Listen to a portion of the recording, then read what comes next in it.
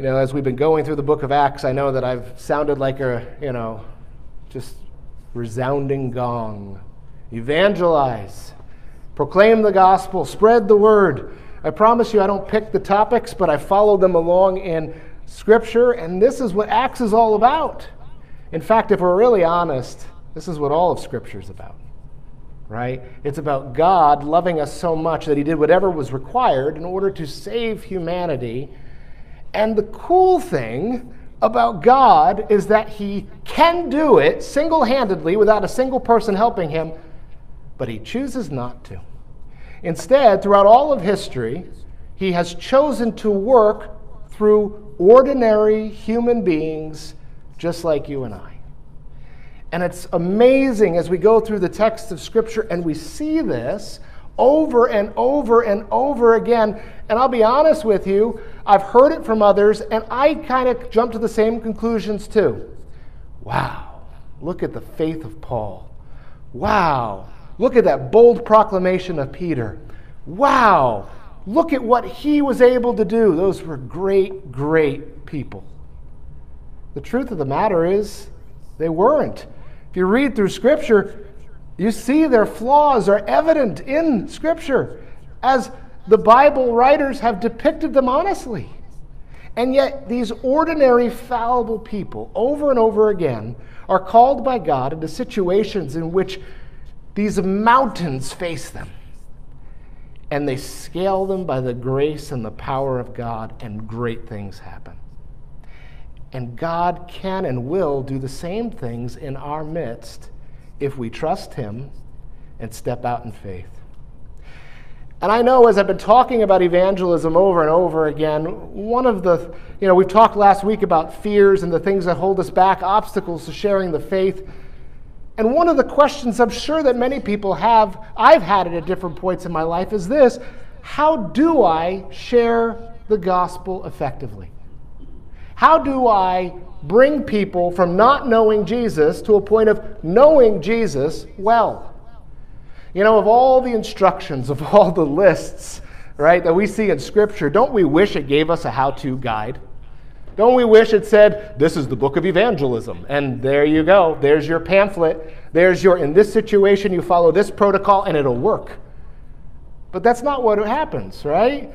Because God calls us to step out and the Spirit leads us as we do. But the closest that I could find in Scripture as a how-to to share our faith is by following the examples of those in it. And the text that we're going to be in today is convenient for that purpose because it's as close as we could get to an evangelistic handbook. Because we get to watch Paul, and we really do see his method, if you will, for sharing the gospel in the context in which we're going to see Paul in today in Athens.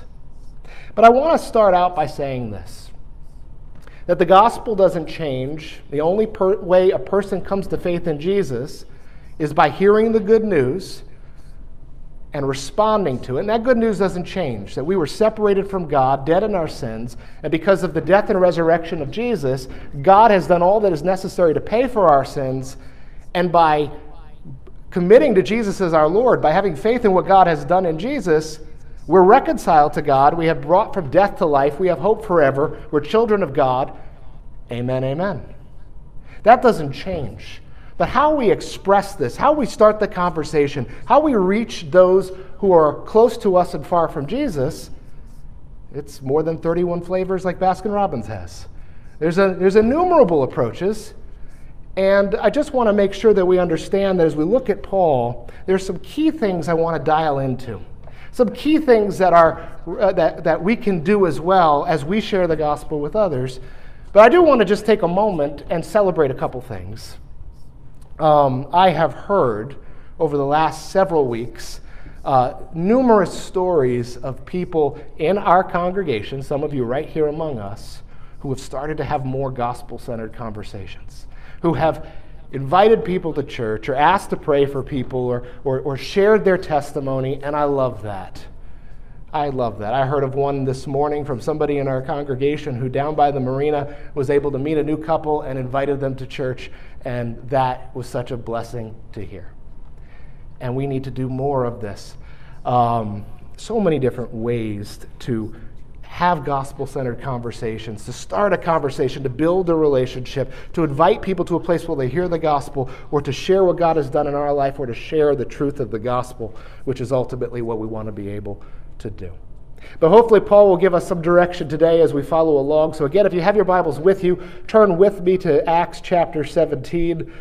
And we'll be stopping as we go through it at different points to talk about some of the things that are important for us not to miss as we go through this very important text.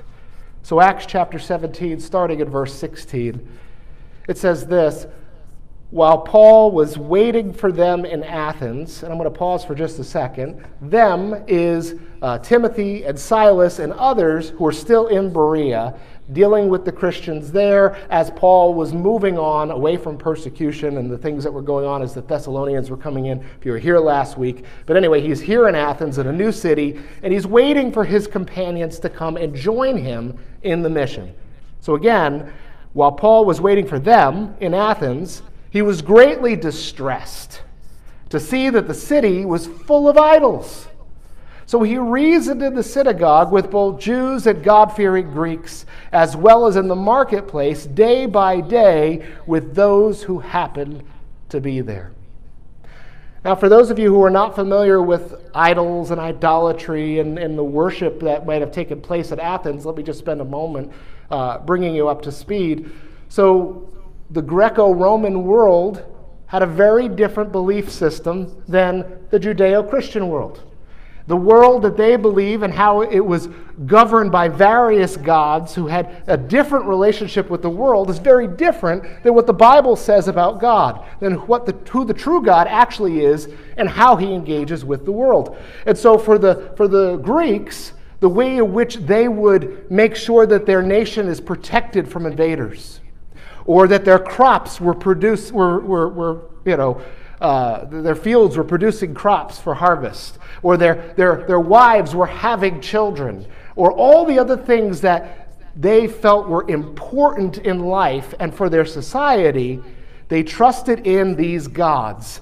And so in order for the gods to do what needed to be done for life to thrive, they had to worship these idols, which were these gold, silver, or stone, or ceramic, representations of these various gods. And they'd worship them in different ways, through festivals, through sacrifices, through offerings, through all kinds of things, in temples as grand as you can imagine. And this is the way the world worked. And of course, all of this was false idols pointing to false gods who had no claim on this world. And as Paul is sitting here in Athens, waiting for his companions to join him, he's an ambassador of the gospel. He knows the one true God. He knows the only way these Athenians are going to be saved, and it was driving him crazy. It burdened him for this people, all of these idols throughout the city-state of Athens. And so I want to just show you a cool thing here. The English language is nice, right? We could look for something and it just helps us understand everything so well. So it says, while Paul was waiting for them in Athens, he was greatly distressed to see the city full of idols. And verse 17 starts with this word, so. And whenever we see so, it's not just telling what's about to happen, it's connecting what's about to happen with what just happened. So because of the idols, because Paul was so distressed over the spiritual state of this city, because of that, he spread the gospel. He reasoned in the synagogues with the Jews and the God-fearing Greeks. He went into the marketplace to talk to the pagans and proclaim the gospel everywhere he could, because he was so distressed about the idolatry he saw everywhere. I said this in Sunday school. Might not have been the answer they were looking for, but here's what I said. I said, Americans are great at one thing. And the number one answer given by people in the room was watching TV. That was probably number two. But here's number one, in my opinion. I think I'm right. Complaining. It's not just you. It's not just me. It's not just Christians. It's not just non-Christians. It's everybody. I don't care who you are. You could be Christian, non-Christian, Democrat, Republican. You could be rich, poor. It doesn't matter. We're really good at complaining. And you know what? If I'm going to be honest, I think that we have a lot of things that we're kind of justified in complaining about, right? The world is kind of nuts right now. Our country is kind of crazy right now. There's a lot of things to bemoan. I think we're warranted in being upset, in being burdened about a lot of the things that are going on in our world around us right now, for which we feel like we have very little control. Those are the things that bother us. Probably similar to when Paul walks into Athens and he is just utterly distressed at what he sees all around him. The degradation of this society, built on lies, just like the whole thing going swirly down the drain. And it bothers him so much. So what solution did he pursue? Proclaiming the gospel. You know, we often bemoan the things in our world. We complain about them. Again, a lot of it's warranted, right? But what are our solutions that we come to? We come to a lot of them, right? If we could just repeal this law, if we could just get this instated, if we could just get this person out of office, if we could just get this person in office, if we could just change this or change that about our society, perhaps we'll fix the problem or at least make things better. But at the end of the day, all of those things have temporary and minor effect on the overall brokenness of this entire world and our society in particular. The gospel, as Paul sees so clearly, is the only solution to the problems, the systemic problems, the problems he sees all around in Athens and around the whole world. So my question is why? Why is the gospel the ultimate solution to all these other problems? And here's what Paul would say as he writes to the church at Rome. He says this in Romans 1:16, "For I'm not ashamed of the gospel, because it is the power of God that brings salvation to everyone who believes, first to the Jew, then to the Gentile." Now, I hope you knew that already. I hope you knew that the gospel is the power of God to bring salvation. But how does that change things? Again, Paul saw very real things in Athens that needed to change. And how did he pursue it? He went to spread the gospel. Why should we think that people coming to faith in Jesus, that the gospel going forth and salvation taking place, why on earth would that fix our town? Why would that fix our nation? Why would that fix our world? Why would that be a solution to any of the human problems we see all around us? Because the Bible tells us what happens when people hear and respond to the gospel, does it not? People hear and respond, and because of that, they receive salvation. They receive right standing with God. But it's not just about their right standing with God. God does a work in them, bringing them from death to life. We call this, born again, new life, regeneration. God literally does a work creating something new out of that which was old, bringing life to that which was once dead. And that's necessary for any kind of transformation to take place. And when that happens, God can continue to do work. And he does, just as he does with us. So that new life, that regeneration, leads to a lifelong journey of sanctification. Because God, by his grace, does not leave people where he found them. God brings new life through the gospel, through the truth, through Jesus' death and resurrection. And then from that new life, he starts forming us more and more into the image of his son Jesus throughout our entire lives. And this process takes place, hopefully, within the context of brothers and sisters in Christ, speaking truth, encouraging, challenging, holding accountable, and God's word speaking into their hearts and their minds. And what happens is these broken, rebellious people turn into people who honor God and try to live their lives in obedience to him, and their behavior even changes. Can you imagine what our city would look like if 75% even of the people were true Christians sold out to the Lord? Can you imagine what our nation would... Man, if our nation was 75% of people truly, not just check the box as Christian on their census form, but truly live their lives for God, can you imagine? We wouldn't have half the arguments we're having now. The world would be such a better place. The gospel is ultimately the solution to everything. And so that's why Paul, in response to what he saw, that he was truly burdened for, truly distressed about, that was his response. We continue reading in verse 18 as we see Paul's encounter here. Verse 18, it says this: a group of Epicurean and Stoic philosophers began to debate with him. Some of them asked, "What is this babbler trying to say?" Others remarked, "He seems to be advocating foreign gods." They said this because Paul was preaching the good news about Jesus and the resurrection. Now, it's no wonder that these Epicurean and Stoic philosophers had this response to Paul. He is speaking something that is so outside of their worldview, so outside of their schools of philosophy, which included a view of the world and the gods and how everything held together. It was so opposed to everything they ever heard or believed. Of course they'd be stymied when they hear what he's saying and have absolutely no idea what it was all about. But because he's in Athens, they're interested.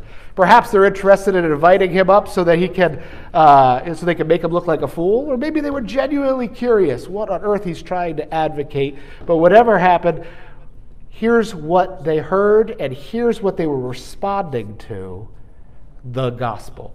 The same gospel Paul's been preaching, the same gospel we are always talking about. The gospel never changed. And we see right here at the end of verse 18, they said this because Paul was speaking or preaching the good news about Jesus and the resurrection. It's the same gospel.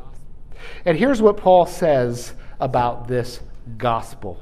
It's the same gospel all Christians here believe and proclaim.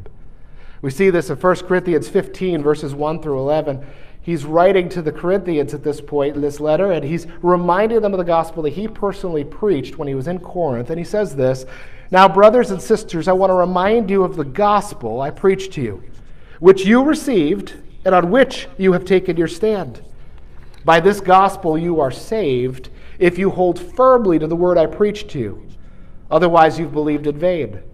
For what I received, I passed on to you as of first importance, primary importance, most important, that Christ died for our sins according to the Scriptures, that he was buried, and that he was raised on the third day according to the Scriptures, and that he appeared to Cephas and then to the 12. After that, he appeared to more than 500 of the brothers and sisters at the same time, most of whom are still living, though some have fallen asleep. Then he appeared to James, then to all the apostles. And last of all, he appeared also to me, as to one abnormally born. For I'm the least of the apostles and don't even deserve to be called an apostle, because I persecuted the church of God. But by the grace of God, I am what I am, and his grace to me was not without effect. No, I worked harder than all of them, yet not I, but the grace of God that was in me. Whether that it is I or they, this is what we preach, and this is what you have believed." The gospel is the same, whether it's Paul, Peter, or any of the other apostles, whether it's us, it's the same gospel. There is no other gospel. This is what Paul was proclaiming at Athens, and this is what people were responding to in their various ways. In fact, Paul says here that if the Corinthians believed anything other than that one gospel, their very faith is in vain. The gospel is of ultimate importance. And so we need to know the gospel. We need to be able to articulate the gospel. We need to be reminded of the gospel. It's not that one thing you hear, you respond to, you're a Christian, and you don't worry about again. Our whole lives ought to be devoted to and shaped by the gospel. We should never take for granted, never forget, never even have a hard time articulating the fact that we were far from God. We were immeasurably far from God. So far we could never have made our way back to him. But because of his love, he did everything necessary, sending his own son to die on the cross in our place because of our sin and taking our full penalty on himself. He died in our place, and God raised him from the dead. And by committing our life to him and believing what God has done, we no longer bear the consequence of our sin. We're no longer enemies of God. We're no longer in spiritual death. Instead, we're reconciled to God. We're called his children. He lives in us, is with us, and one day we will see him face to face. That's the good news of the gospel. And maybe you don't have to use those exact words, but that's the message. And we all need to know it. And if you don't remind yourself of the gospel each and every day, you're missing an opportunity to be thankful to God for what he has done for you. It is the ultimate gift, and it's one that is to be received and passed on. And this is what Paul was proclaiming at Athens. He proclaimed it in the synagogues, and he proclaimed it in the marketplace. And he demonstrated the truth of it in a way that was relevant to his audience. We're going to see this because Paul accepts the invitation to speak at the Areopagus before the philosophers of Athens. And here's what it says, continuing on in verse 19. Then they took him and brought him to a meeting of the Areopagus, where they said to him, May we know what this new teaching is that you're presenting.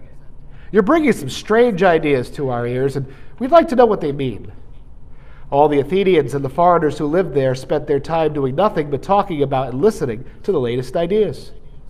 Paul then stood up in the meeting of the Areopagus and said, People of Athens, I see that in every way you're very religious.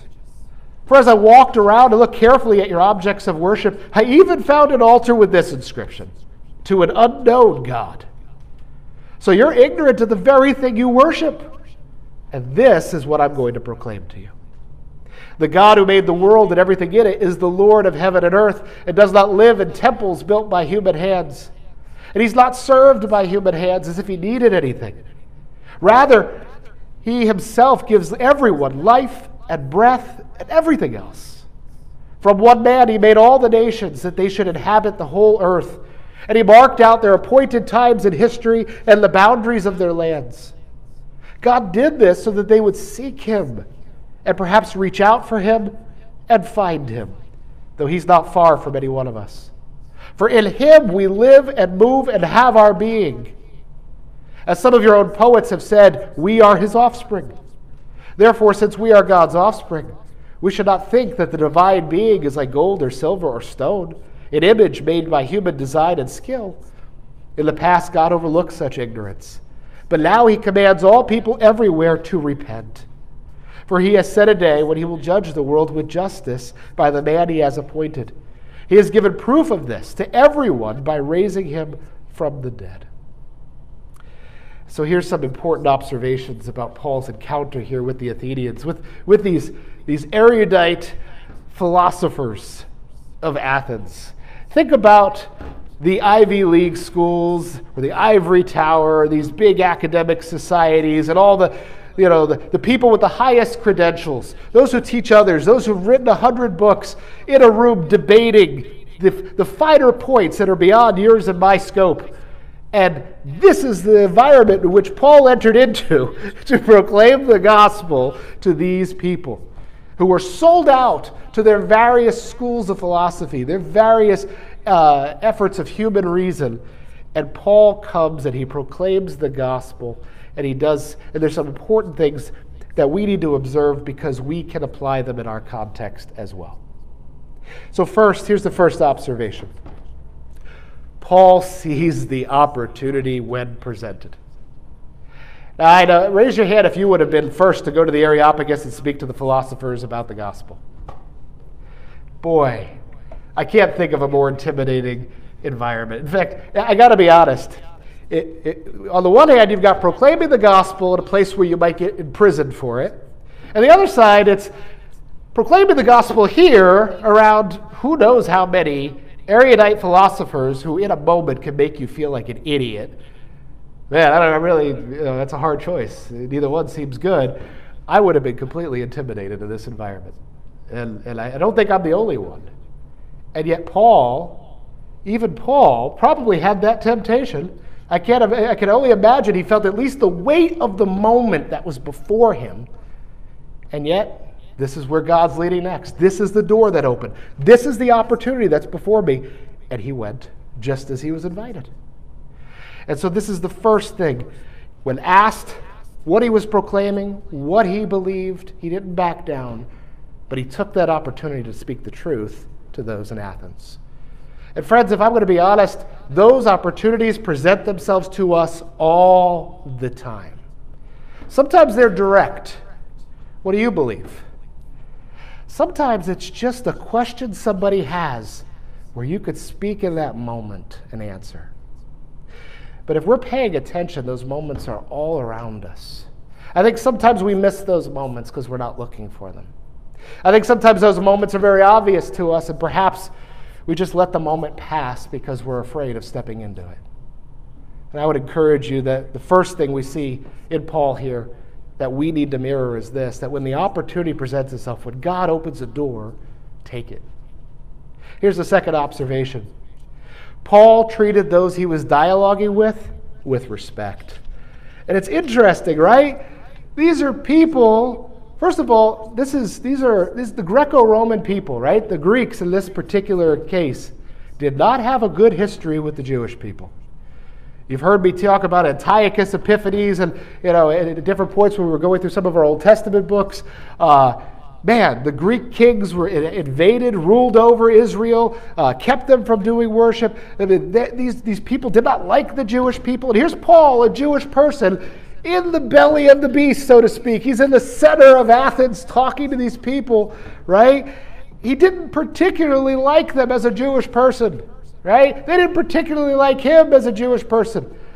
And yet, even so, he treated them with utter respect. Paul clearly did not agree with anything they believed. He thought the things that they believed were nonsense, and the way in which they were going about worshiping these false gods was nonsense. But he didn't let on to that. He was respectful, even as he was speaking the truth to them. And friends, I got to be honest, this is all Americans in general, at least from my eyes. It doesn't matter whether I'm watching the news on TV, which we know is toxic, or even looking at Facebook, which is people like you and me talking to other people. Man, Americans do not give people any grace. We do not tolerate people who don't agree with us. That's a general rule. I'm not saying that's everybody. But man, there's not a whole lot of grace given. There's not a whole lot of, I disagree with you, but let me hear what you have to say and respectfully respond. We don't see enough of that anymore in our context. And yet, Paul did that, and I'll be honest, if you want to be able to speak truth in somebody's life and for them to have half a chance of hearing and responding to it, then it doesn't matter how badly what they say or believe offends you, you have to at least show respect. We have to do that. Third, Paul presented and defended the gospel in a relevant way. And we too have to be able to not just proclaim the gospel, but demonstrate how we know it's true. And fourth, Paul called them to a decision regarding the gospel.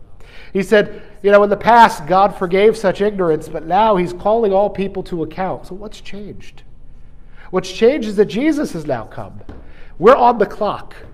The end is coming. At some point, Jesus will return. Everything that needed to be done in terms of Jesus coming has happened. And now, there's just a matter of time before God draws the curtain, and all people now are called to make a decision regarding him. And so, Paul, despite being respectful, still had to give them an opportunity to hear and to respond to the gospel.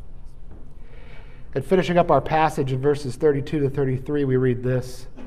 When they heard about the resurrection of the dead, some of them sneered, but others said, "We want to hear you again on this subject." At that, Paul left the council. Some of the people became followers of Paul and believed. Among them was Dionysius, a member of the Areopagus, also a woman named Damaris, and a number of others. I love this about Paul probably more than others, and it needs to be part of what we proclaim the gospel to. Paul proclaimed the gospel and let the chips fall where they may. I feel like so many times in my life when I proclaimed the gospel, my whole countenance rose or fell depending on how they responded to the gospel. I felt like it was a victory if they came to faith in Jesus. I felt like it was a failure if they didn't. Paul didn't live or die by what their response to the gospel was. Paul proclaimed the gospel and allowed the chips to fall where they may. And we see some rejected the gospel. They sneered at him. Some were intrigued and wanted to know more. They weren't ready yet, but they wanted to hear more. And some received the gospel and gave their lives to Christ. In fact, Luke names two of them here. What about us? We need to not be so concerned with whether or not somebody receives the gospel the first time we proclaim it, and merely step out in obedience and proclaim the gospel. Maybe they need to hear it 2 or 3 more times before they respond. Maybe they need time to ponder it. Or maybe they will give their faith to Jesus as you proclaim the gospel. Why should we share the gospel? Paul shared the gospel because the idolatry he saw all around him in Athens bothered him. It bugged him. So my question is, what bugs you? What is your motivation for sharing the gospel? Is it somebody's lostness? Is it because somebody's sick and you know that they don't have much time to live and they don't have much time to make a decision about Jesus? Is it because somebody is just so annoying, the sins that they commit right in your presence, and you wish they wouldn't do it anymore? What is it that bugs you? You know, it needs to be that motivation, that burden that reminds us that they need Jesus. And so we need to tell them about him. There was something broken in Paul's world there in Athens that needed to be fixed, and the gospel was the only way to fix it. And there is so much brokenness in our world. There's lostness. There's hopelessness. There's suicide and addiction rates that are through the roof. There's a disregard for the very concept of truth in our culture. There's an abandoning of the biblical morality that we enjoyed for so long in this country. There's the decline of Western civilization. There's the rise of violence. There's human remedies in our world to problems that really just make problems worse, and we see them all the time. I'm scared to turn on the news anymore because all I see is somebody advocating an approach that's going to fix a problem, and you just know it's just going to make it worse. But they do it anyway. So what's the solution? The gospel. And here's the cool thing. I don't know, there's all these problems in the world and there's solutions. I don't know who has the solutions.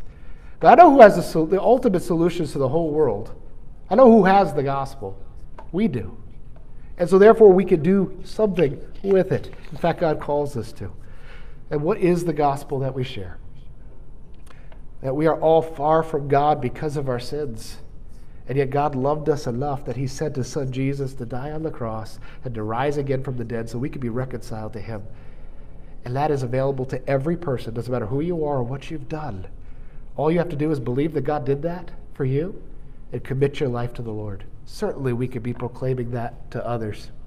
So how should we do it? How should we share the gospel? What are some practical things in light of what Paul models for us here in this text? First, we should share the gospel eagerly. Right? Making the most of every opportunity afforded to us. That's what Paul did. Eagerly. Yeah, I don't really feel like going up to the Areopagus. I'll talk to you here in front of this synagogue or in this marketplace, but I'm not going to go up there. No, Paul didn't say that. Sure, lead the way. And in front of all the philosophers, all the Epicureans, the Stoics, the Platonists, every other philosophical school ready to tear him apart in the middle of the city, eagerly. Let me tell you. How should we share the gospel? Respectfully. Regardless of what we think about the person, regardless of what we think about the beliefs that they hold to, regardless if we think they're just annoying that they hold a wrong belief, or even that we believe their beliefs are dangerous, regardless of what it is, we approach that person respectfully.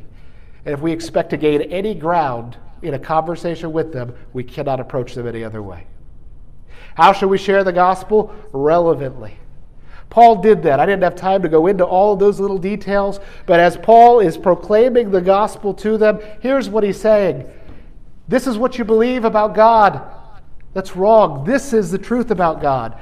Here's what you believe about God, but the truth about God is this. In fact, your own poets, your own philosophers have said this about God. Don't you realize what they're saying? This is the truth about God. He's showing them the error of what they believe, and he's showing them the truth and defending it. And this is what we need to be able to do too. We need to speak the truth relevantly to the people we're speaking to, and every person's different. The gospel doesn't change, but the way in which we speak it to that person needs to be catered to the person we're speaking with. Last one, how should we share the gospel? Urgently. I learned this very morning. You expect people to live a lot longer than they actually do. How many times have we been surprised by the loss of somebody? By something that happens that we didn't anticipate? I remember even when COVID first hit, we were all trying to figure out what to make of it. And I had a friend of mine at Liberty. I had maybe 5 classes with him where we sat right across the room joking with each other during the breaks. He's my age, my stage of life. And he died early on with COVID. He went in, had multi-organ failure, and passed away. I'm like, whoa, this is not just something that affects those who are older or with this demographic or this health condition. It can take anybody. Nobody's life is promised tomorrow. There's no guarantee any of you even going a block or 2 home. Something's not going to happen. A car's not going to speed out without stopping at a stop sign and knock you into the canal. And the same is true for everybody we encounter in this town and anywhere else the Lord takes us this week. And as Paul proclaimed the truth, he didn't just say, your philosophy's garbage, this is the truth, believe it. He said, listen, God's got a clock on this thing. He's going to judge the world justly. Time's running out. You need to make a decision. And as we proclaim the gospel, we need to give people an opportunity right there to make a decision. We need to proclaim it urgently. And what about their response? They may reject it. They may not be ready. Or they may give their life to Jesus. You don't worry. You trust God in those moments. If they reject the gospel, friends, here's some practical advice. It'll happen. If you proclaim the gospel enough, people will reject it, right? If they reject the gospel, guess what? You continue to show respect. You continue to pray for them, even after you're done talking with them. You look for future opportunities to engage them again. Maybe don't do it an hour later, but look for opportunities to engage again. What if they just need more time? That's interesting. I'm just not ready right now. Hey, that's a valid response. This is a big decision, right? Ask if you could follow up with them at a point in the future. Make that appointment then. If they had questions you couldn't answer, use that time to go look for answers. Come talk to me. Continue to pray for them and make sure you follow up. And friends, if they accept the gospel, here's the most important thing I can tell you. Please don't think that's the finish line. Your job is not over. The job is not done. Pray with them. Give them a Bible. Show them how to read it. Make a plan to meet with them regularly and show them what the Christian life is like. Model it, teach them, walk it with them. Bring them to church. Introduce them to others who also will walk alongside them. Get them plugged in. So friends, I hope that we have to think through this list in the coming weeks as we proclaim the gospel. Let's do that together. Let's pray. Lord God, we thank you so much for the examples of Paul and others that you've included in Scripture for our edification. Lord, this is not just a neat read when we need something to read. This isn't just a fun story. This isn't just history, a look back at what happened in the past. Lord, this is how you work. This is how you have worked. This is how you continue to work. And when we see these amazing events, like in the life of Paul, those weren't exclusive to Paul, as if he's the only one who's called to that life or who could do the things that Paul did. Because Paul admits at every turn, none of it had anything to do with him. But as he stepped out in obedience, it was the power of God displayed in and through him. And Lord, you desire to do the same thing in us. May we say, yes, Lord, here am I, send me. Because, Lord, there are lost people all around us, and we hear this message every week. Lord, some of us may even be getting raw at the fact that this topic comes up over and over again. But why are we raw about it, Lord? Are we doing it? Lord, what's keeping us from doing it? And Lord, please speak to our hearts, speak to our minds. If there's any offensive way within us, anything that's standing in the way of our obedience to you, of the mission you've called us to individually or as a church, Lord, would you remove it? And would you push us forward into your mission? Would you break our hearts for the lost? Would you show us the opportunities you are already presenting over and over again through our days? Would you give us the courage to speak the truth eagerly? And Lord, would you help us to celebrate the results together? We thank you for these things. In Jesus' name, amen.